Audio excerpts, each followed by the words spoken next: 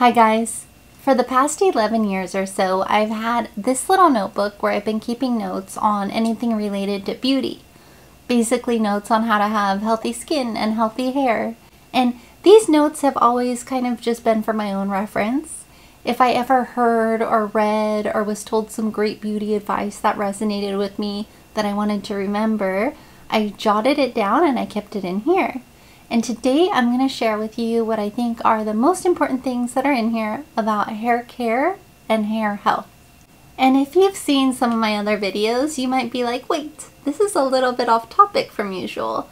But it's actually kind of related because I decided to make this video after decluttering some expired toiletries and hair care products recently with clients, which I'll tell you more about in point number 1. And if you haven't seen my videos, my name is Mika and I'm a writer and a professional organizer. I'm currently writing a book series on how to have good vibes in your home, and I'm currently working on the decluttering book. As I write, I share some of what I've written for the week on this channel. So this is one of the things that I wrote about this week, and I don't know if I'll actually include it in the decluttering book, but if not, I'll write it into the self-care book that I'll eventually write as part of this series.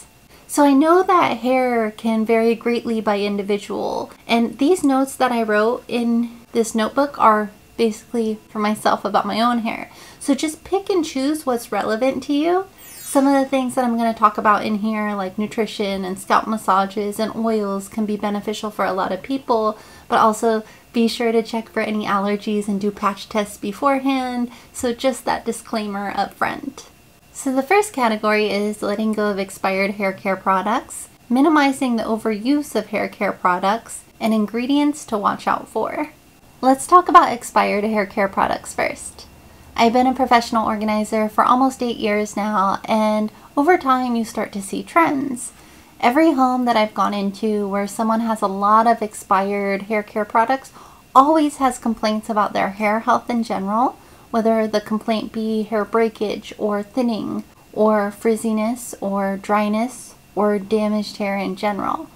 Then after we clear their expired products, it usually takes about 6 months or a year, sometimes longer, but their hair health and sometimes even the thinning improves drastically. I made an entire video about decluttering expired toiletries with guidelines and advice, which I'll link at the end of this video. But basically you can refer to the batch number and then check with checkfresh.com or checkcosmetic.net to see how long that product has left. I'm not affiliated with either of those websites, I just find them really useful. And sometimes those websites don't work for certain brands, so what I started doing this year was just taking a Sharpie and writing down my open date of my product.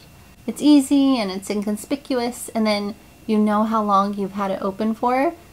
Sometimes with toiletries it gets tricky because the packaging still looks great, but then the product could be years old and preservatives only last so long.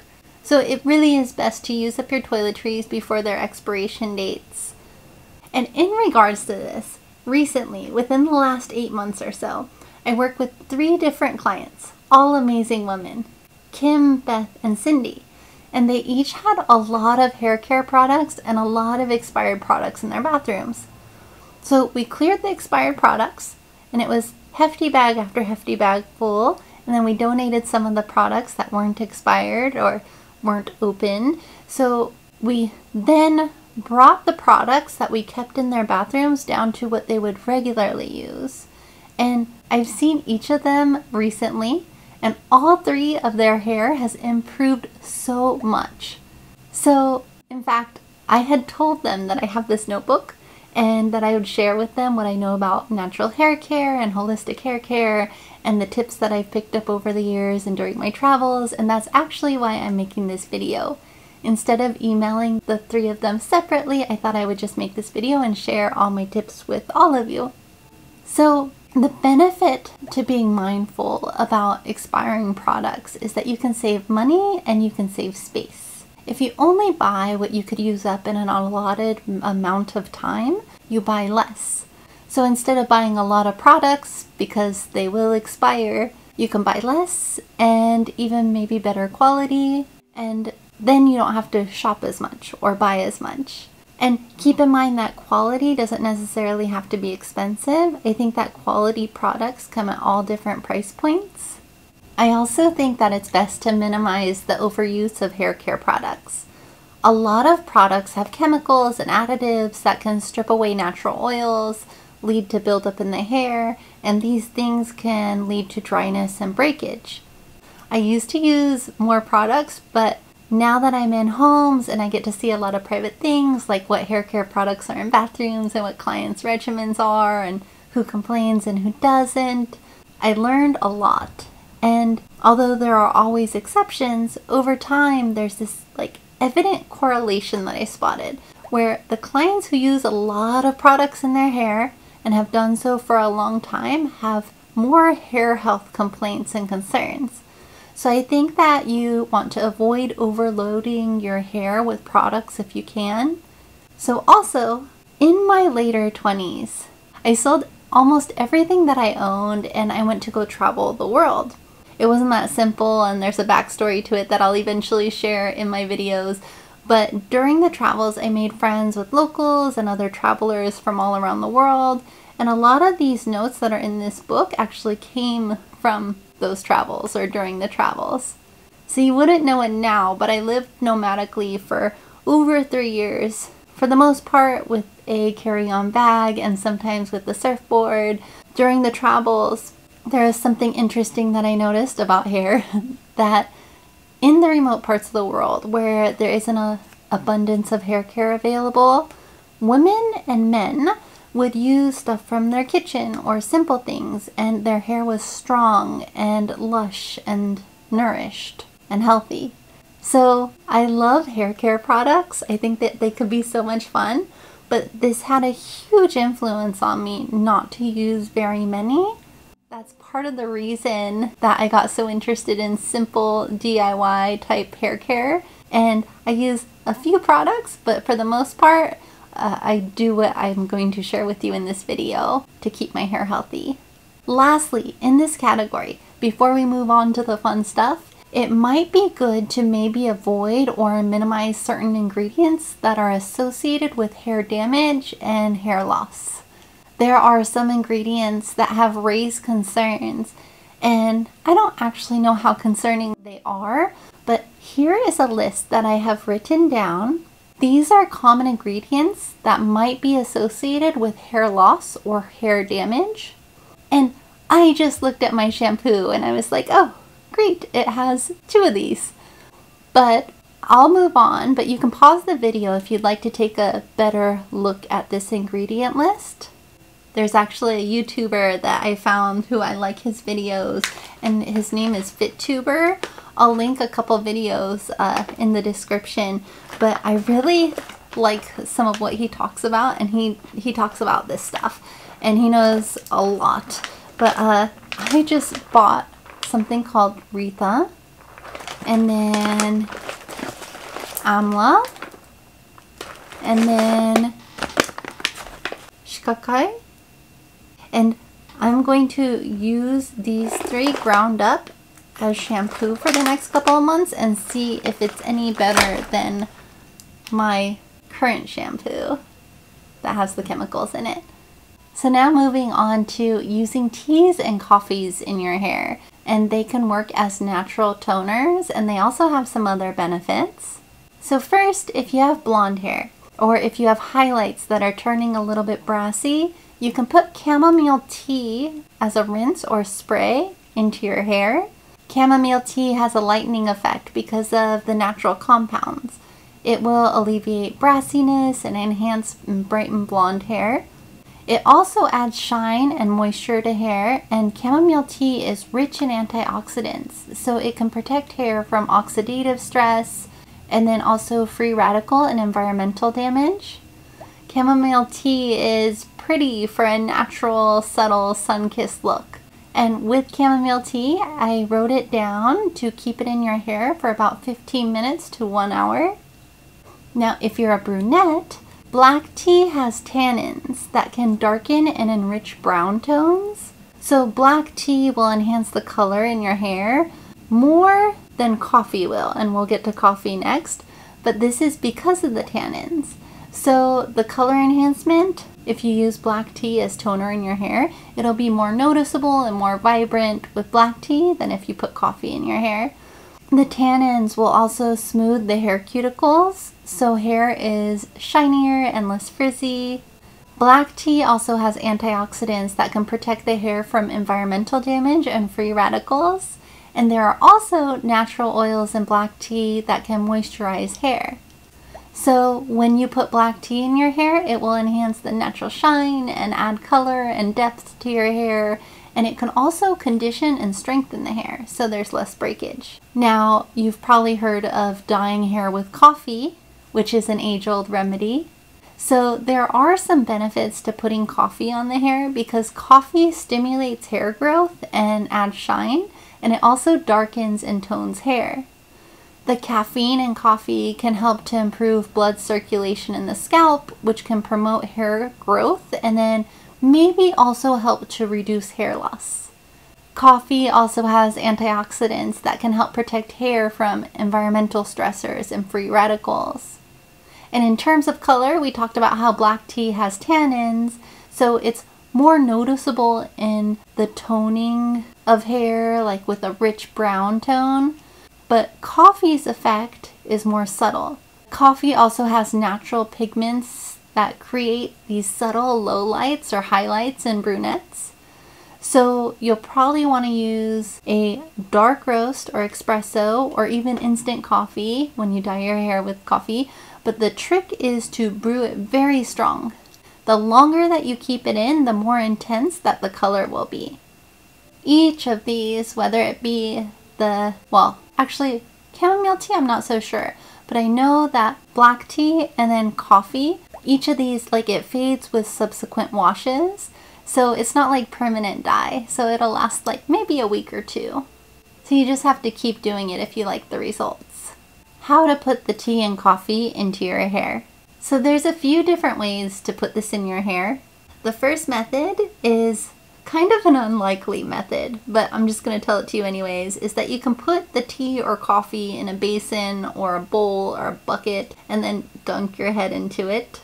I actually have a friend that does this, but it just sounds so uncomfortable. Second, you could stand in the shower and pour the tea or the coffee over your hair as a rinse. Then optionally put on a shower cap. And of course, before you put it on your hair, you want to let the tea or the coffee cool.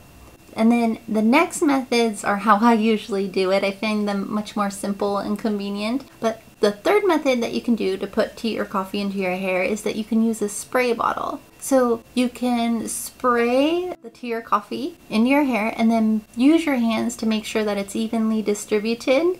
Sometimes I even use a paddle brush, but I think that might not actually be good to brush your hair when it's wet, so that's probably bad advice. But you can use your hands and then just kind of massage it into your hair to make sure that it's evenly distributed. Fourth, you can add it to your regular conditioner. So you can take some conditioner, put it in a cup or a bowl, and then mix in your coffee or your tea. Then you step into your shower and apply it to your hair. So you want to make sure that your hair is saturated, and so you want to massage it into your scalp. Optionally, you can put on the shower cap. The fifth option is that you can add it to your hair mask. Often I'll pour a strong cup of espresso into my hair mask and mix it. Or sometimes I'll use instant coffee and then mix it in. A few side notes. For coffee, you want to put it all over your hair, but you want to focus on your roots and massage it into your hair, especially if you're looking for hair growth. If it's tea, then you want to focus more so on your hair instead of your scalp. And then just make sure it has all over coverage. And coffee and tea, it can get really messy. So protect the area and also your clothes. That's why I think the spray bottle is the best method, because it's convenient and effective, but it's way less messy to apply the liquid to your hair, especially like once you get used to doing it. But I still always apply it inside the shower just because it ends up getting all over the place and it really does get messy. Next is a rice water rinse. So I want to tell you about this super easy, nourishing rinse for the hair. It's also good for your skin too. So this wasn't in my notebook, but I wanted to share it with you because it's just something that I've known since I was a kid. But whenever I wash rice, I save the water and then I either pour it over my hair as a rinse or spray it into my hair. And then sometimes I also wash my face with it at night. If I wash my face with rice water, I pat it in and then I don't rinse it off with water. I leave it on as you would a moisturizer or toner. So I'm half Japanese, and I don't know why, but one of my most vivid memories from when I was a kid with my grandmother was her teaching me in the kitchen how to wash rice. I don't know why, but it's one of my best memories with her, if that's weird. But she was teaching me to wash the rice till the water runs clear, and then I remember she was the one that told me that you should save the rice water and you could use it on your skin and your hair, and that geishas used to use it to wash their faces. But if you do it once in a while, it can really strengthen and add shine to your hair. And the rice water has protein in it, and among other things, so you don't want to do it too often. So I wouldn't put a rice water rinse in my hair. Probably once every 2 weeks is fine. Maybe even once a week, but I would just do it once every 2 weeks. Otherwise, you might overload your hair. So the next beneficial thing is a scalp massage. During the time I was traveling, I spent a lot of time in Bali, and I rented a house there for a while and an apartment there for a while, and I just loved it. Anyways, there's a tradition there that the women do, which is called a hair bath. With the hair bath, you go to the salon or a shop, and someone washes your hair and then puts on a nourishing mask and then massages your scalp. This stimulates the blood circulation and it releases tension and is also relaxing. But my friends that are locals there swear by it. And that's where I first learned the importance of a scalp massage. So scalp massage is great to encourage hair growth, and it's also said to have benefits for maintaining healthy hair follicles because it increases the blood circulation in your scalp, which helps to promote nutrient delivery to your hair follicles. If you're doing this at home, you can use your fingertips to massage your scalp in circular motions for a few minutes a day. Or you could have your spouse or friend do it for you once a week and exchange head massages. There's that one head massager that feels really good. And I recently bought this for myself off of Amazon. And I actually bought a black one too, but I don't know where it is, so I'll have to overlay it.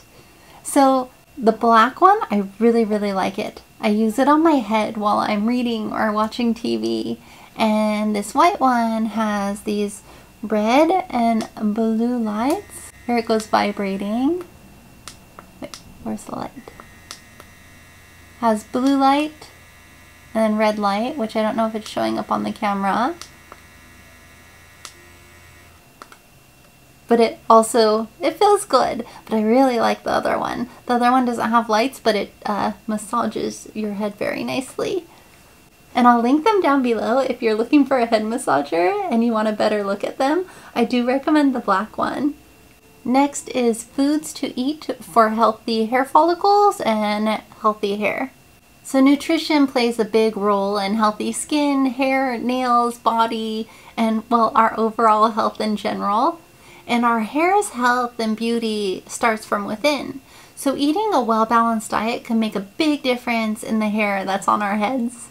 So first and foremost is to try to eat a well-balanced and nutritious diet that will provide you with essential vitamins, minerals, and antioxidants. A well-rounded diet generally includes various whole foods, so fruits and veggies and lean proteins, whole grains, and healthy fats. And drinking water and staying hydrated is also important for your hair, skin, and overall health. Sometimes we can get really busy and we're rushing about and we don't take time for proper nutrition, or we skimp on it, or sometimes we're stressed and we reach for something that's quick and easy and often loaded with sugar. But if we have a poor diet lacking in nutrients, then our hair will probably reflect that. And There's a lot of factors to hair, but nutrition is a really big component because it can impact overall hair health, hair follicles, hair growth, and even the production of pigment. So anyways, it's great to have a handful of foods in mind that are good to eat that can help us increase the chances of healthy hair growth and strength, and to remember to incorporate kind of more of a balanced diet. So here are some specific foods that are good for healthy hair and for strengthening hair follicles. So eggs, because they are rich in protein and biotin. These are essential nutrients for hair growth and strength. Fatty fish, such as salmon, mackerel, sardines. They are good sources of omega-3 fatty acids, which nourish the scalp and support healthy hair. Spinach has vitamins and minerals like iron, folate, vitamins A and C, and these are all good for healthy hair follicles. Also seeds and nuts. Flax seeds and chia seeds and almonds all, for example, contain omega-3 fatty acids, vitamin E and zinc, which support a healthy scalp and also promote hair growth. Sweet potatoes are rich in beta-carotene, and sweet potatoes convert to vitamin A in the body, promoting healthy hair growth.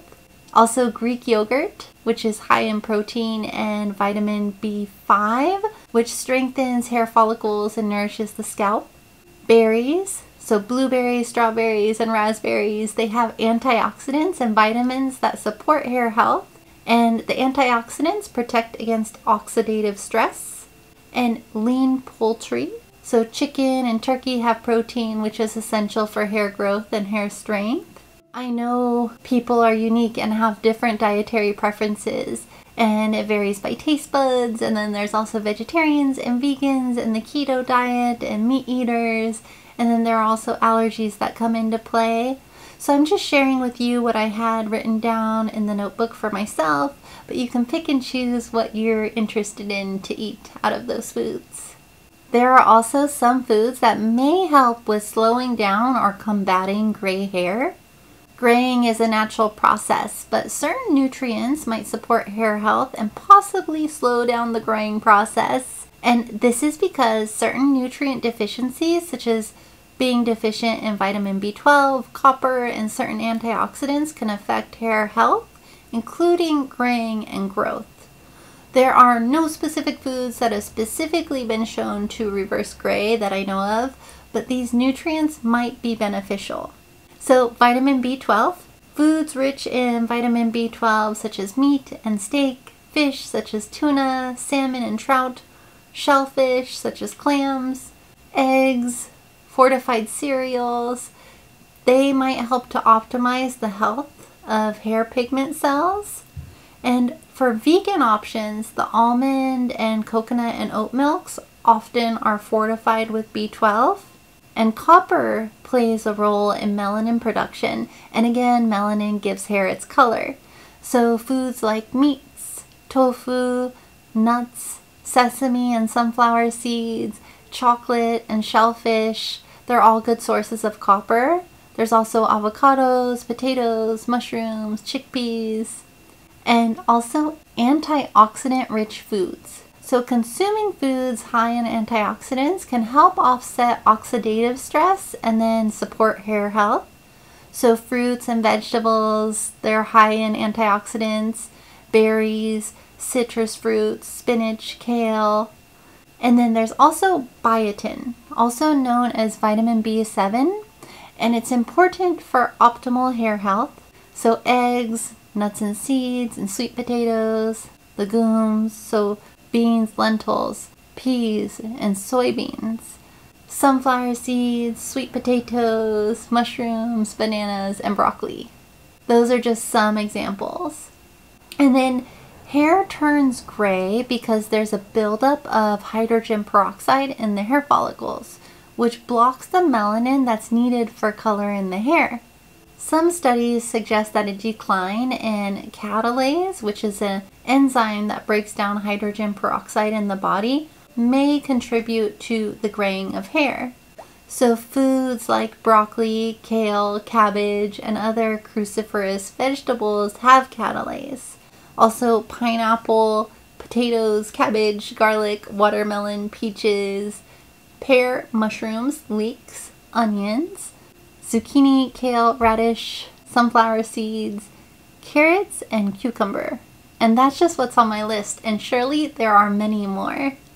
The next category is to manage stress and get enough sleep. A consistent sleep schedule and getting enough sleep is important for hormone balance and regulation and bodily repair. I also invested in a silk pillowcase a few years back, and it's supposed to help with wrinkles and hair.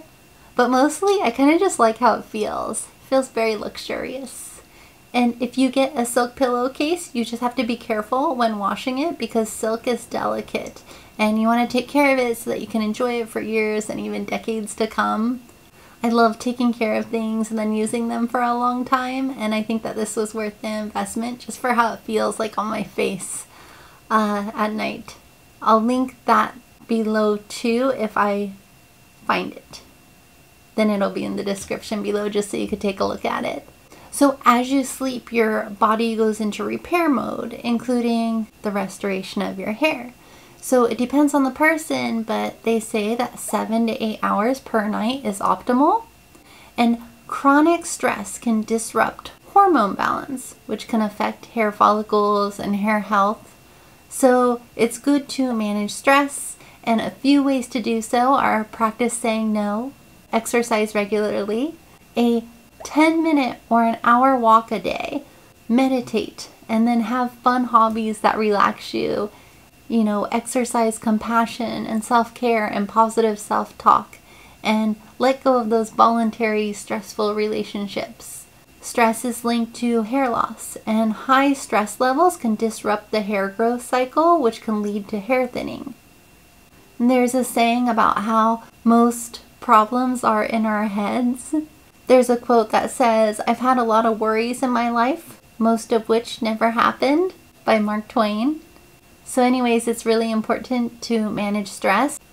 So next are some oils that you can use on your hair that are known to be beneficial to hair health. There are some oils that are known to support healthy hair and hair growth, and here are a few great options. The first is castor oil. It's known to help with hair loss and hair growth. So castor oil also, I heard, but it's not obviously been proven that it could help with gray hairs. So anyways, castor oil has several essential nutrients like vitamin E, minerals, proteins, and fatty acids, including ricinoleic acid. Not sure if I pronounced that right, but these nutrients can provide nourishment to the hair follicles and promote healthier hair growth. It also moisturizes and has antimicrobial properties, and massaging castor oil onto the scalp can help stimulate blood circulation to the hair follicles, and then that improved blood flow can help the hair follicles receive more essential nutrients and oxygen, and this could promote hair growth. Now, rosemary oil seems to be a popular remedy for hair thinning, and a study shows that, and the study, I'll link it in the description below, but that it might have positive effects on hair growth and help with hair loss. So there was the study done which shows that rosemary oil had potential in stimulating hair follicles, which might promote hair growth, and it might also help reduce inflammation and balance oil production on the scalp. And then rosemary oil might also have anti-inflammatory and antioxidant properties, which can help reduce scalp inflammation and oxidative stress, helping to maintain a healthier scalp and then an environment for healthier hair growth. It might also help with DHT inhibition.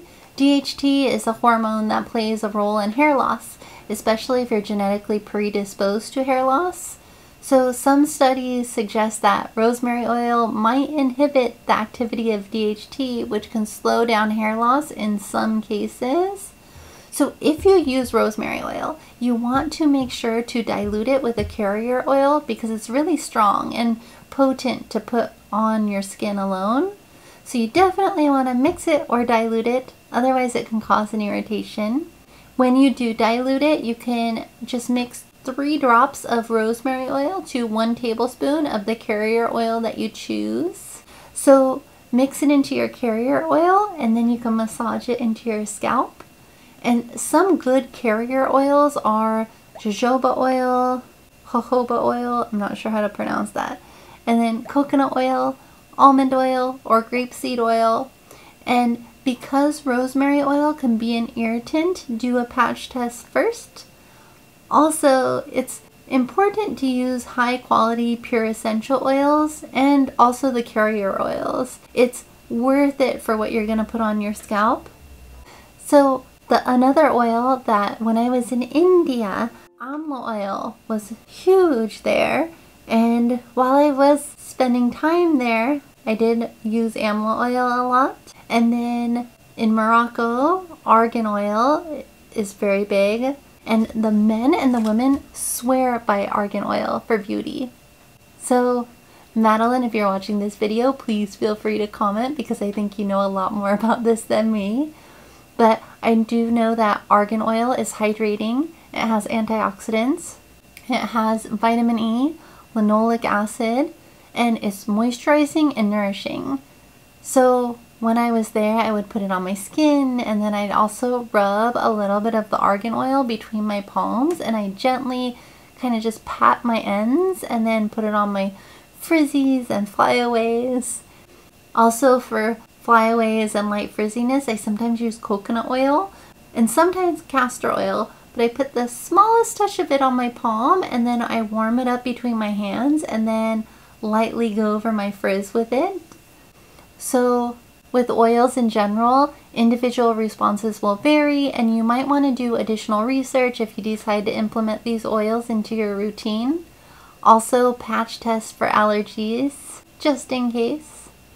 So anyways, those are some fun oils to try.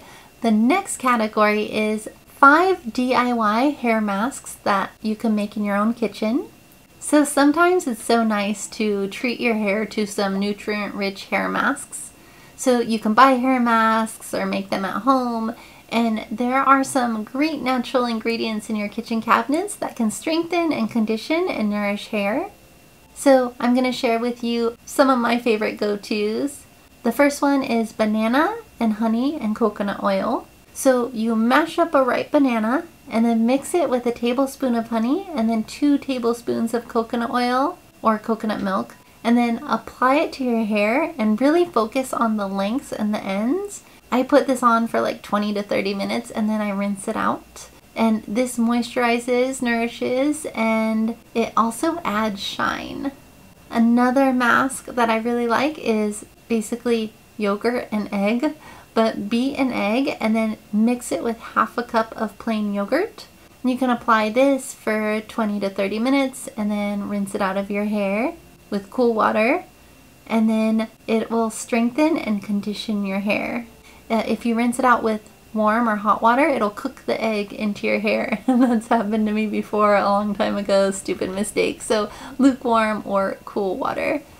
Another mask is aloe vera and castor oil. So mix 2 tablespoons of aloe vera gel with 1 tablespoon of castor oil. And you can massage this into your scalp, and it's nourishing for the scalp and it hydrates the hair. Then there's also coconut oil, honey, aloe vera, and egg yolk. So take about 3 tablespoons of coconut oil, 1 tablespoon of raw honey, 1 teaspoon of aloe vera gel, and then an egg yolk. Mix it all together and then massage it into your head and scalp. Then cover your hair with a shower cap for about 30 minutes and then rinse your hair with cool water and then shampoo. This mask will add shine and it'll moisturize and it'll nourish your hair. Now you can also do a yogurt, egg, honey, and olive oil mask. So take half a cup of plain yogurt, 1 egg, 1 tablespoon of honey, and then 1 to 2 tablespoons of olive oil. So combine it all up well and then focus this mask really on your ends.